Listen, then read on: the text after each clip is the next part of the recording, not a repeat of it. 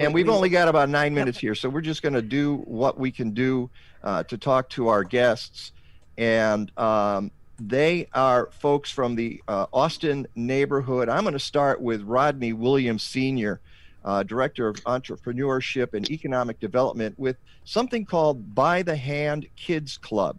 Rodney, thank you for being with us. Thank you for putting up with our technical difficulties. You want to explain a little bit about By the Hands Kid Club? Okay, yeah. Well, I've been part of By the Hand Club for Kids for the last 5 years. September, I will be entering into my 6th year.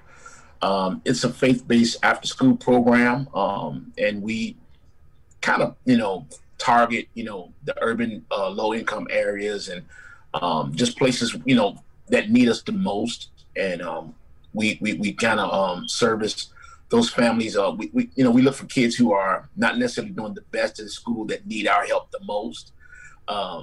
Keith and Azariah don't fit that category anymore. They are amazing scholars. They are doing extremely well. But for the most part, we have 5 locations. We're in Austin, Cabrini Green. We have 2 locations in Austin, Cabrini Green, Altgale Garden, and then Inglewood.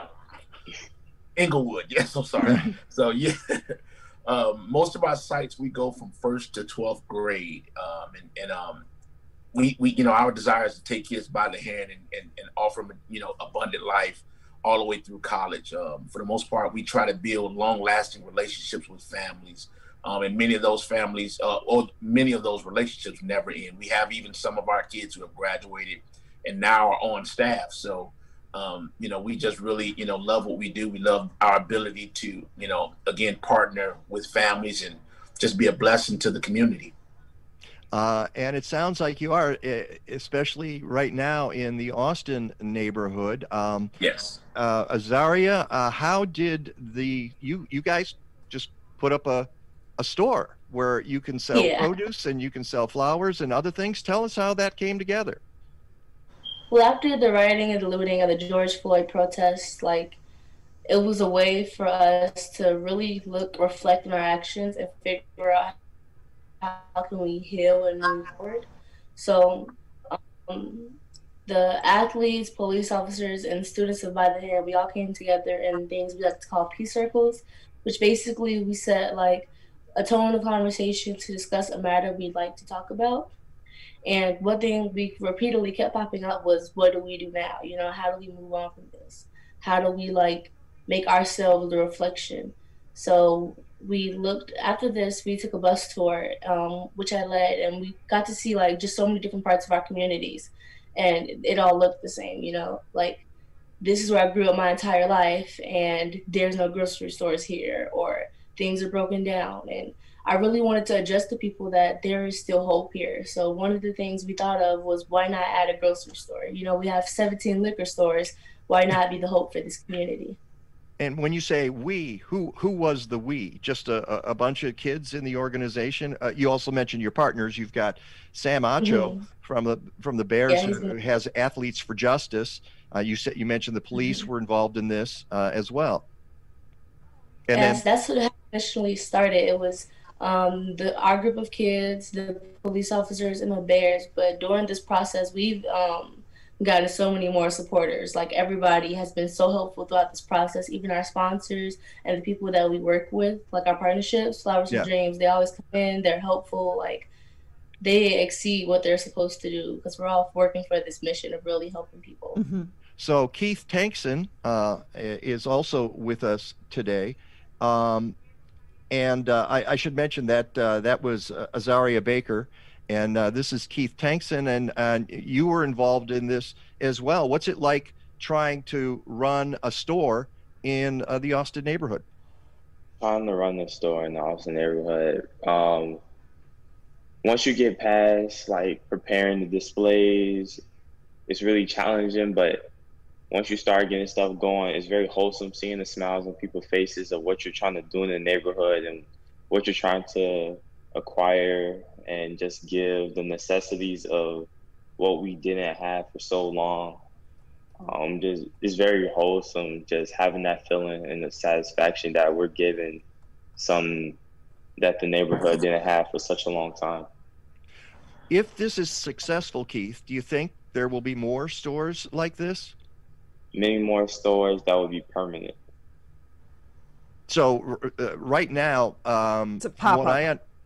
what I understand, this was the site of a liquor store, but you raised the building and then created something else. You're nodding, Rodney.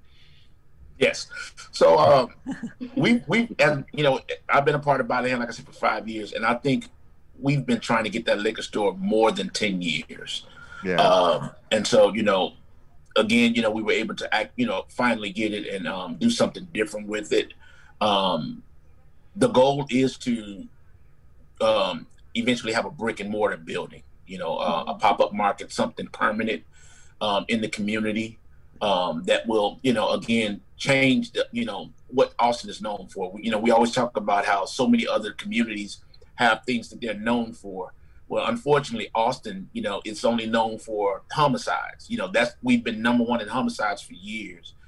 Nobody thinks about Austin and say, hey, let's go to that particular restaurant, or let's go to that particular store, or let's do this, or let's do that. When they think Austin, for so long, it's been about just the negative things. And so now to have something like this, you know, led by students, and it's honestly being led by the students, you know, they have had, they played a major role in every decision that's been made up to this point. And so I think the community is just extremely excited, you know, just to see this student-led initiative taking place, and then what we decided to actually do with the space. Yeah, and you should know it's at 423 North Laramie Avenue, and the store runs, hours are Monday, Wednesday, and Friday, 3 to 6 p.m. 2 to 6. Yeah. I'm sorry, what? Yeah. 2 to 6 p.m. 2 to 6. I'm 2 to sorry, 6. I must have, that's a typo here. Sorry. 2 to Okay. 6 p.m. On Monday, Wednesday, and Friday. Does that get in the way of school, Azariah? Well, some of us have started school, so the people who are choosing to do hybrid learning, they can come in and work later on in our hours. But for the rest of us who are going to be doing the online learning, like, completely, some of us don't start till September 8th. And even through that, like, it's our business and we're entrepreneurs. So, like, we get to work around our own schedule. Oh, great. And try to figure everything out. So, no, we don't, like, exclude anybody for the school part of it. Like, we kind of introduce it to our schedules. One more question, then I'm going to have to let you guys go. Keith, do you think this is going to set you up for jobs in the future and when you move on from the store? It definitely will, especially with all the entrepreneurial skills that we have been learning, just like dealing with customer service, troubleshooting skills that we have developed with our team. Another thing that just builds us is the teamwork and the communication that we have. It's going to be a very good thing to have in our future when we do get real jobs. It's just going to follow into the future. Fantastic. Listen, again, I apologize for the technical difficulties earlier, but I'm going to bring you guys back because we're going to do this right. This is kind of on the fly here. But Rodney Williams Sr., Azariah Baker, Keith Tankson, thank you so much for being on the show with us, and we're going to talk again real soon. Thank you, No Mike. problem. Thank you for having us. All right, have a great Sunday. See you. You too. It's the Mike Novak Show with Peggy Malecki. More to come, we hope.